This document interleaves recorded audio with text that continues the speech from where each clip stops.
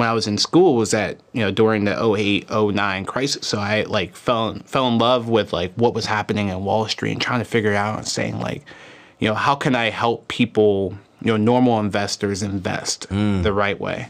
And that's been like my whole mantra, since the beginning. So as I was going through school, I wish I had like your book, for example, that would teach me how to get like a debt-free degree and all that stuff. I didn't have that. I didn't know how to, graduate from school without having all that, all the debt that I did incur. So I was going to the student aid office. I was negotiating with them. I was begging for money. I was working these odd jobs. I was selling plasma. I was cutting hair. I was refereeing. I was doing anything I possibly could in order to afford school. Selling plasma? Yep. AKA blood? Blood, yep. Your blood? Selling blood, yep. My siblings still make fun of me until today, but I'm like, I had to put food on the table. I had to eat. I had to pay for books. Wow. Like, you guys didn't have the bread, so I had to figure it out. So, but yeah, I was doing everything. I was running my own business. I was running my own barbershop business out in my dorm bathroom. So I'll have clients come in like every Saturday, and I would just cut all Saturday. And I'll use that money in order to pay for whatever I needed to pay for school. But I knew one thing, I was going to graduate within 4 years, no matter what. Did you graduate? Oh, yeah. What'd you graduate with? Economics, business economics. Business economics. Yep. How much debt did you graduate with? $50,000 of debt. $50,000 in debt. Was that an in-state or out-of-state school for you? In-state. In-state. Yeah, $50,000 of student loan debt, and then I had car debt, had credit card debt. That was the hardest part, credit card debt. The credit card debt. Oh, yeah. What'd you spend on your credit card? I'm curious. Everything. I was that kid where we would go out, and I'm like, you know what? I'm just going to swipe the card. And I mean, everybody. You want shots? No problem. I just wanted people to have a good time. No, I'm with you. You know what I mean? So I was like, you don't got the bread? I'm make sure, have a good time, whatever. Going out, buying clothes, shoes, whatever.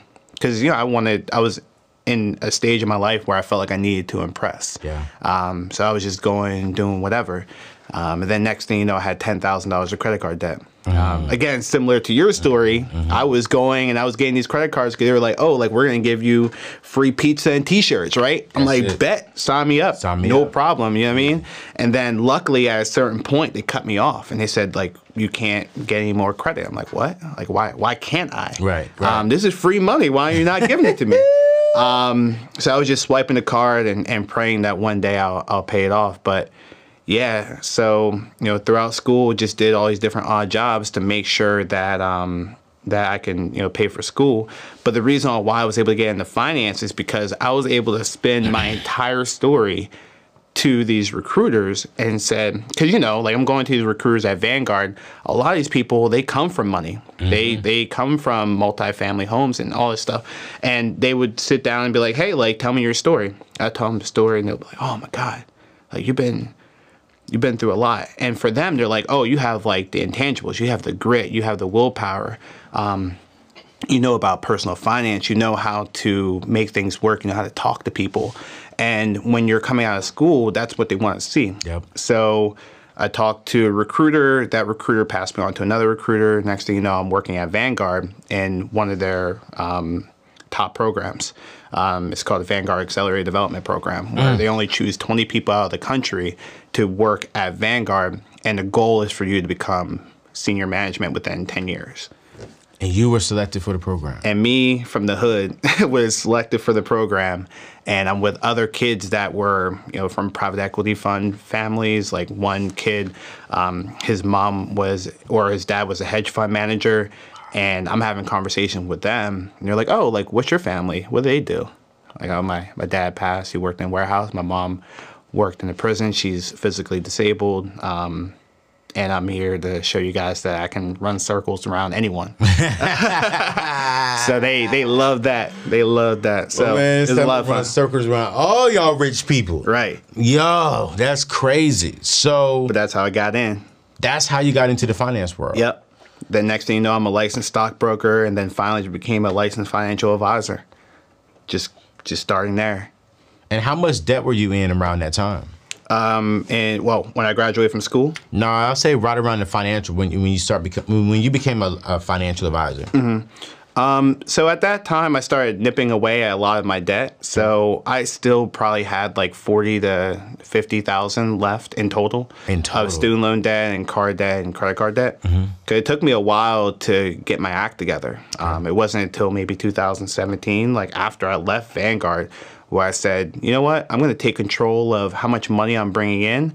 And I'm also going to do offense and defense, right? So I'm going to make sure offensively I'm bringing in enough money. And then defensively, I'm going to make sure I'm budgeting and paying off debt. And luckily, the combination of those two helped me to pay off debt by 2020.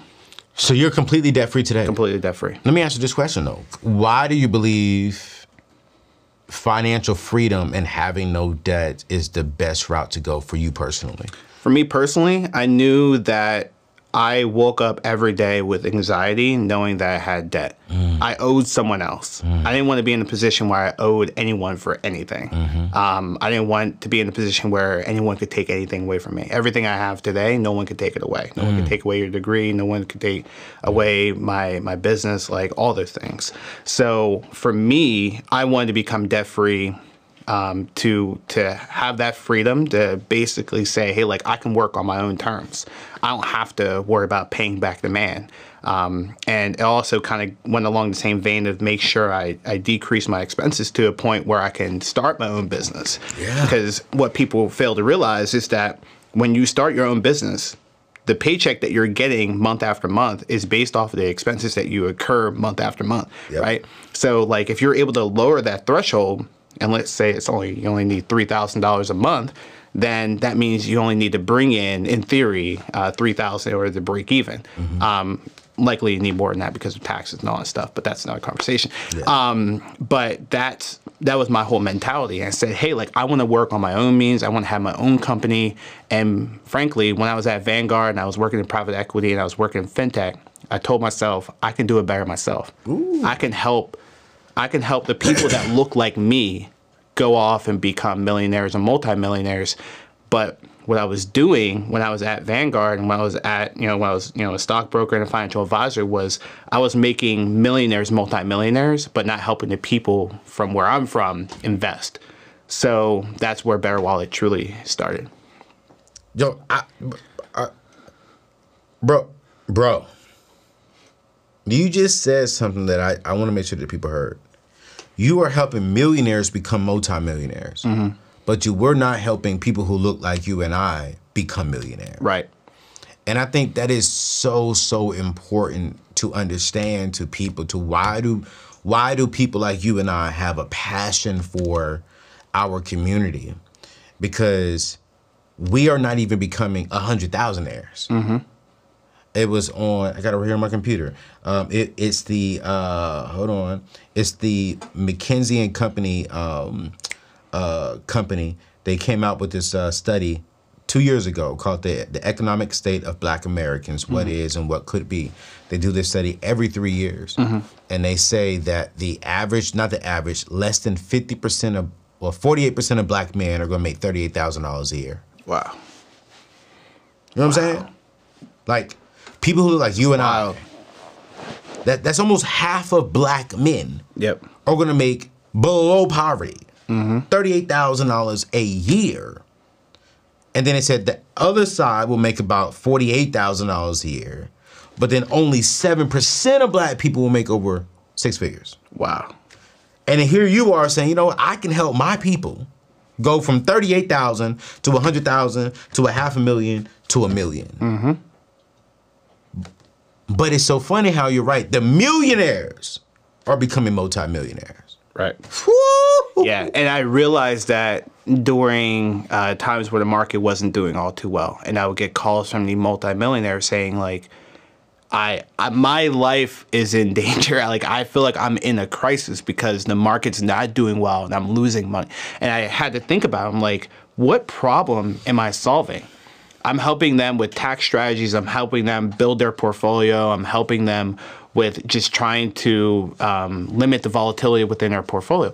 And I'm like, but am I actually helping to solve the challenge that's at hand? The wealth gap, right? Like I talk about that heavy on my page because it's so important. And I was like, am I helping to widen it, or am I helping to bring it in, or shorten it. So from there, I started working on what I call my pandemic project, which is Better Wallet. And then from there, it took off from there. So you find one person that needs some help, you find two people, you find 100,000, you find 200,000. And it's been going from there.